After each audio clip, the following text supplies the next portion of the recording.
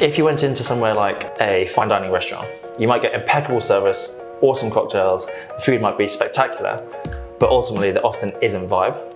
Yeah. And that's not to say they're not doing an awesome job, but that's just not what we want to do. In this episode of the Served With podcast, you're about to get vibe checked. George and Karl together manage Ballie Ballerson Cocktail Bar, which has so much vibe that they're uniquely qualified to tell me what vibe is and how to improve it in a venue. Now more than ever, we need their advice.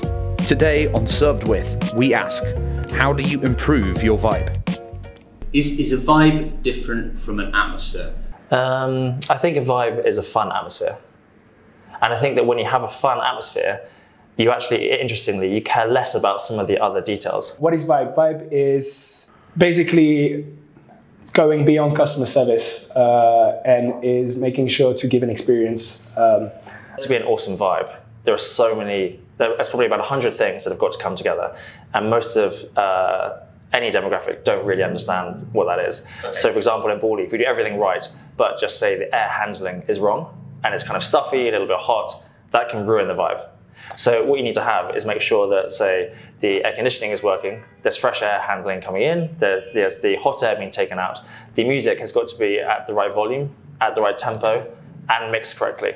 Yeah. And so there's lots and lots of things you put it together. And I think that if you get one of these things wrong, it can interrupt the vibe. But what takes us from ambiance to vibe is the people and the vibey people that work.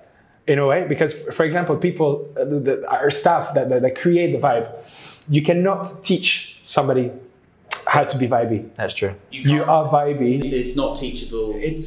You are or you are not. Somebody that is not vibey will not be vibey. Generally speaking, you are vibey or you're not. Ultimately, you want to surround yourself with people, not who are sort of too cool for school, who don't like to try hard. For us, cool is something where we do an awful lot of prep and organisation before service. And then when we open, we make it look like it's easy. Yeah. And then we set the ambience right. And then we have people with personality. And we encourage our staff to show personality. And if we have vibey staff who can show personality in their service, and interestingly, I mean, literally Stalkit, having QR code ordering is something that really helps us do that. Yeah. So rather than using QR code software to remove staff, we just enable it so they don't have to take orders and take payments. Instead, they can literally be vibe checkers, and we actually call like our VIP staff vibe checkers. Be built into the job title. We changed it from when we added QR codes. We truly did. When we added QR codes, and we thought about the wage cost saving initially, and then we realised that people in Ballie really, really want vibe. So we just used it as a tool, which then can mean our waitresses, in inverted commas, can then actually be vibe checkers. And then they have more time, and they can be more flirty, they can be more fun, they can dance around with each other, they can have a great time. How do I say to my staff, okay, your role is to vibe check, this is what you do, off you go? Sure. I mean, I don't know if you remember. Do you remember that training session we did every single person in the company, even our bartenders, even though they don't take orders. Yeah. And we went through a number of different training of basically how they can add vibe and how they can show personality. And it's basically that the underpinning thing was, imagine you're serving your friends. And so if your friends were literally sat on a table and you're not taking their orders, what would you do? You literally go up to them and go, hey guys, how you doing? And be like really kind of fun with them. Yeah. Trust me, have this cocktail. This is the Ballie Ballerson. It is the best drink. It's the highest selling drink. It's been on menu for 5 years. You must have it. And actually then they can sort of order what they want and then come back and check on them. If it's someone's birthday, bring them a birthday cake, bring them a birthday shot, have fun and basically contribute to their night as if they're your friends. Yeah, but there was as well something interesting that George was saying. We were having an interview with somebody that came to party to Ballie and said, I want to work here because I feel like the staff are partying with us. Right. And this is, we are not partying with them, but the fact of being there with them, vibe checking, making sure that the vibe is right. And so in the VIP, we've got a few waitresses that are very good. And sometimes the fault that they would have is to spend too much time with the customers and enjoying, I mean, like making sure, like people are really enjoying them and want to chat with them and etc. And when at some point I'm like, okay, now let's get back to work. Sparklers, which I think quite a lot of venues. Sparklers like fireworks sparklers. Yeah, so you'll be really careful. There's a lot of health and safety that comes with them. But actually, you can imagine, I mean, our demographic is about sort of 70-75% female, aged between 20 to 30. So if someone orders, say, a bottle of champagne or a birthday cake, and we have loads of special occasion people, actually, vibey staff coming out with sparklers and actually dancing around with them, it's awesome. So the staff member has the sparklers. They don't give the sparklers to people. No. They just go. Yeah. Woo! And actually, if it's your birthday, we won't just give you a birthday cake with a sparkler. We will get a few staff around and actually come around you and make a massive scene, because it's awesome. I mean, even if you hate commotion on your own birthday, it's still cool when you've got 3 or 4 staff all singing, dancing around with sparklers. It's just it's a fun thing. The staff piece. And then you mentioned there's hundreds of other elements that comprise vibe.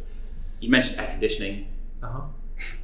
Okay. Give me like a quick long list. Like what have I got to actually created the list? So I mean, it would be that long. That long. Yeah. So I mean, we definitely can't go through them all. There's so many. But if we have, say, boring air conditioning. Air conditioning, fresh air handling, and air extraction on the boring end of the scale. At the other end of the scale, there's things like custom-made rainbow-emitting CO2 cannons above the dance floor. So, but there's a kind of distinction there between things that you don't want to get wrong. Yeah. I'm in the most perfectly air-conditioned experience of my life. I can tell you that I did not notice air conditioning. Do you have like a couple of different vibes? Yeah. We have progressives through the night, and they're not on time set. So for us, we have both lighting, sort of the plain vanilla lighting around the venue, and that is on a time set. And obviously it depends on literally how dark the day is. We can bring it forward or darker, so it gets darker through the night. But then we also have the disco lighting, which Karl's alluding to, which basically we can manually change for different songs. It is also synced up to the music, but actually through the night, we will then get it sort of faster and more intense depending on what's happening. Depending on what's happening, how many people are dancing, what the crowd is like, what the vibe is like. So if it's 7 p.m, the dance floor is full, which does sometimes happen, we will then have a very different atmospheric sort of condition inside, where the DJ might have faster lighting, more intense music, and actually might be pressing the CO2 cannons. But on a Sunday night when we have an event called Fuck Mondays, where we do a hip-hop night, hip-hop and R&B, and then the lighting will be a different sort of feel to what a Friday 10 p.m. would be. Are you reacting to what's going on, or do you use it to actually manipulate what's going on? There's an accelerator. Yeah. Famously, the big vibe shift that happens in most venues is it's last orders, they turn the lights on, and that's like they've murdered the vibe. Yeah, that's what that is. Yeah, so actually we intentionally don't do that. Okay. We there's a way that we can do it without being like in your face, get the fuck out, but more like, hey guys, it's time to wake up, it's time to go. So it's like really. So I mean, I actually trained the new manager that we have because they started putting the big lights, cleaning lights on straight away. When I say cleaning lights, it's very, very bright white lights. And I said, no, first you take off the disco lights, then you gradually put the venue lights up over 1 minute. Yeah. And then we leave it on for like a couple of minutes. And then when it's time, and it's been time for already 5 minutes, it's like, okay, now, boom, get out. You're listening to Served With Podcast, and one way you can improve your vibe immediately is to subscribe. There really is no downside to this. It doesn't require any venue investment or fantastic staff. It just means that you'll get conversations like this routed directly to your inbox. All our bartenders are WFA qualified, meaning World Flair Association qualified. Yeah. It's something which we don't even talk about on our website or on our Instagram, but we do it because we sort of want to surprise. I think it's fun when you're in a proper cocktail bar to be at the bar anyway, but when you've got people who are absolutely amazing doing world-class flair, and they're not doing it to slow down service, it's working flair. So basically they'll be making a drink for you and they'll be taking an order from someone else, someone will be shaking a drink, they'll actually be like juggling stuff, but doing it immaculately quickly. And when people are flaring, but not doing it in a, I think flaring can sometimes be perceived negatively and people think it's someone clowning around behind the bar. These guys are Jedis, they're absolutely amazing. And when you see people at that level, being so busy and making drinks so competently with such sort of flair and charisma, most people will get persuaded without any sort of verbal interaction to actually try one of the cocktails. Actually, there's as well another factor that happens a lot in Ballie Ballerson is the fact that as George said, a lot of our cocktails are theatrical, even without the flaring. Yeah. And what would happen very often is people going to the bar and be like, can I have the cocktail with the fire, or the cocktail with the lollipop, or the cocktail that, because they all look very different and they all have a very specific look. Yeah. And they're like, okay, I want this one. And they already with their phone out starting to film before you start to do anything, which is the very Instagrammable, vibey, again, thing. If I was sat here thinking, I don't want to create the Ballie Ballerson fun in your face vibe, what I want is something that's very sort of restrained and refined. Not that Ballie isn't refined, but you know what I mean. This is I'm creating an underground wine bar. It's the same. It's the same personality type for stuff. Yeah, I think it's exactly the same. I mean, there's a lovely wine bar in Shoreditch which we go to, Shoreditch Wine House, which is the exact opposite of Ballie Ballerson. Yeah, it's a very small little place on Shoreditch High Street. And I mean, a lot of our management team love it, and we go there, and they have an awesome vibe because the owners and there's the sort of staff there are just super fun. They all sit playlist as well. Yeah, yeah. If we sat down to have a drink, they would literally put up a chair and go, right guys, what are you guys going to have today? And you might say, I want a red wine. You say white. They go, right, try this. They come and bring wines over for you to taste. You know, on the house, they don't care. What they're trying to do is make sure that you get the best glass of wine and you have a great time. Yeah, there's so many factors. Yeah, to get the vibe right, and I think when you get to a level where you can sort of almost sell vibe, which I think is really, really rare. For me, if I think about sort of London bars, like Kalukalei in Shoreditch, I really, really like Kalukalei. It's one of the world's best bars, awesome cocktails. But I would always rather go to somewhere like Bodega Negra in Soho. The vibe there is consistently awesome.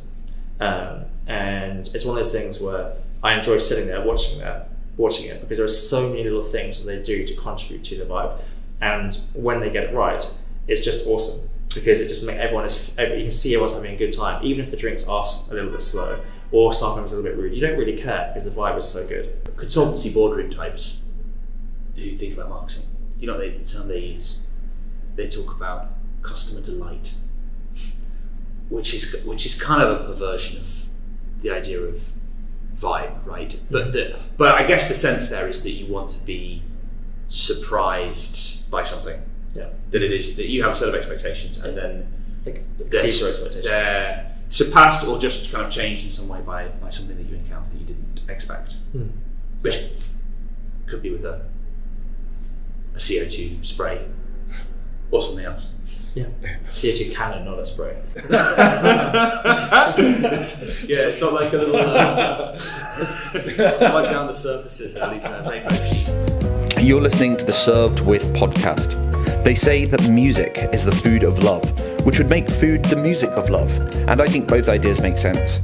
Ballie is more focused on music, so it's time to ask, how important is music to vibe? Music. How do you choose music? So we've got great DJs. That is again one of the points of surrounding ourselves with great staff. Yeah. We have a set group of DJs that create the vibe as well in the way they DJ. I mean, DJing is beyond the fact of knowing how to operate the CDJs and everything, which is potentially 5% of the job. Yeah. I would say 90% of the job of a DJ is really creating and understanding and responding to the crowd, which goes directly with creating a vibe, basically. A good DJ, a bad DJ will put his music, his playlist, be like, okay, I love this music, and regardless of the crowd. There's a song that Corey and other DJs have managed to put back. It's sometimes they're random songs that they're like, okay, I'm going to try to play this one, and it's like a hit or miss, but it's like their personal little challenge. And I was really hoping that it wouldn't work. I was really, really hoping that it wouldn't work. But unfortunately, it works really well, and now he plays it every time he plays, and that's Baby from Justin Bieber. Okay, so I'm going to give you some songs. You tell me whether they're from Ballie Ballerson or not. Sorry? Okay. Left Outside Alone by Anastasia. Can you sing it? Yeah, I can't sing it all. All my life I've been waiting for you to send a fairy tale my way. Probably a brunch, yeah. From Paris to Berlin. Yeah. That's okay. That's more. You're more hesitant, Karl. Yeah. it's old. Probably 20% of the crowd will know the song. The Rules song by Dua Lipa. 1, don't pick up the phone, you know he's only calling because he's drunk and alone. 2, don't let him in. Yeah, 100%. But it is interesting though, because that's something actually that changed in the pandemic. Obviously TikTok was there before, but not, it wasn't wildly popular. And now it's actually up to, I've challenged our music director to do this, to regularly scoop up and see what the most viral things are on TikTok. And actually, if they are songs which people can dance and lip sync to, then actually they will put them in at the right time. What about, I think it's really important that a lot of people try and play music that they think is cool. Yeah. And I'm passionate about the music that I like. I really am, and I think I've got cool playlists. We can share some afterwards. But but it's really important that I know that if I put my music on to our demographic, you'd empty the club. Yeah, I would. And it's about really understanding what they think. I would like that Destiny's Child Survivor song. So what they kind of think is cool and fun and easy to dance to. And something like some of the TikTok trends, which are so alien to most of our management team, except our marketing team. When we put them on, you'll see the whole room will start dancing, and they know that the songs. Some businesses like reverse engineer their whole being and expression through what I guess once it would have been Instagram and what's Instagrammable, and now would be TikTok. We very much want to create a proper hospitality business where it's an awesome vibe and service comes first and the customer experience comes first. Ancillary, but secondary to that, is making sure that customers can share it.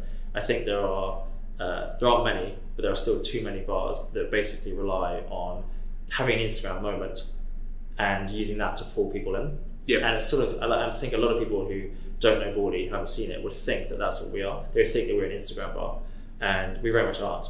We're super busy all the time, and it's because we are very much a cocktail bar, which prides itself on giving kind of cool sort of atmosphere and service and giving great experience. The actual bauble itself takes up, only sort of 15% of our venue.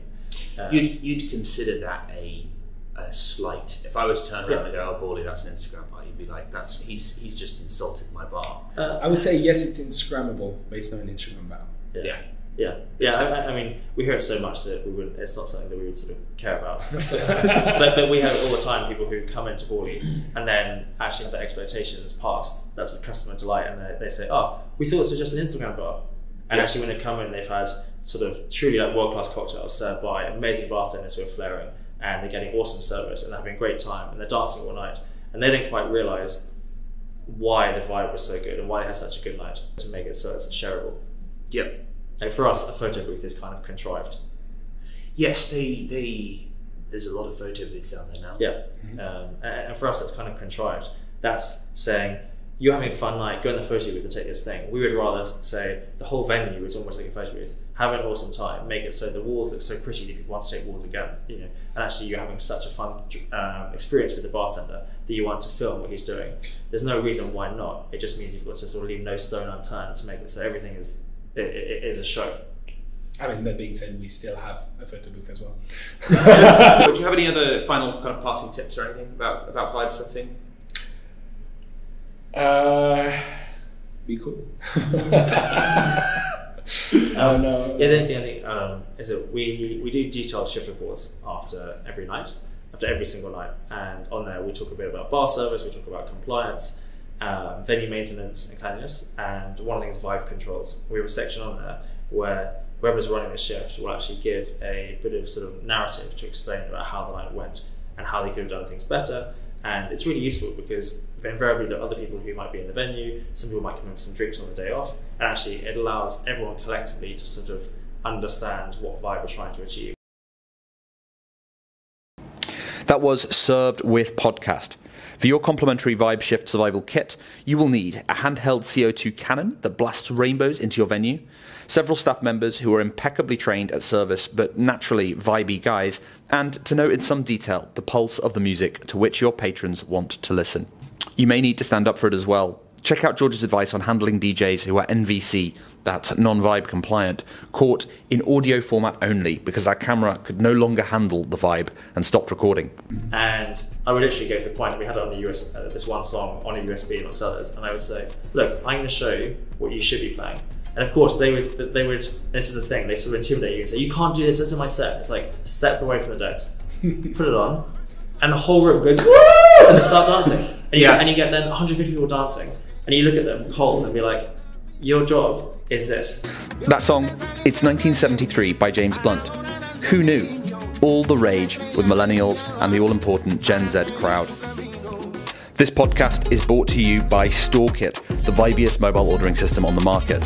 That's not a joke. In addition to vibey QR codes, our mobile ordering is available in dark mode and supports video menu items for those cocktail videos which are leveraged expertly by Ballie Ballerson. Most importantly, we've cut all of the gunk at the end of the checkout to a minimum because, as a great man once said, there's nothing which will kill your vibe faster than asking to download an app. Keep subscribed for more podcasts like this.